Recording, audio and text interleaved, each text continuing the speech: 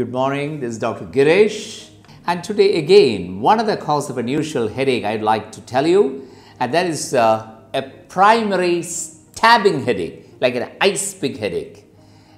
So what exactly is this primary stabbing headache? It's again idiopathic.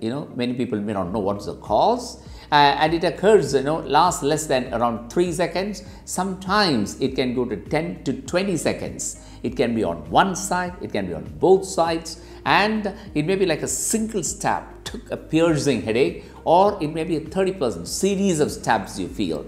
And the disorder is comorbid. Sometimes you get tension and other aspects can also produce this, but more so you should actually meet a neurologist or a neurosurgeon and try to find out a cause for this before we say we do not know what exactly is the cause. For that, there are investigative tools. Please, what you can say, meet a doctor, get those things done to rule out the other causes, like sometimes infection of the covering of the brain can produce this, or it can be some sort of tumor arising from the covering of the brain, or sometimes it can be a hemorrhage inside the brain, or it may be some autoimmune disorders like systemic lupus erythematosus or antiphospholipid antibody syndrome. Any one of these can produce this ice pick headache or the primary stabbing headache. And you have medications also for this. Analgesics are there,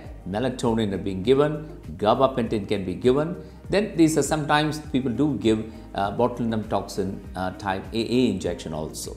Now that is depending upon the neurologist and depending upon the cause that have been isolated.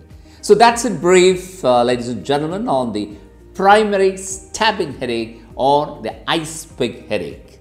Thank you very much.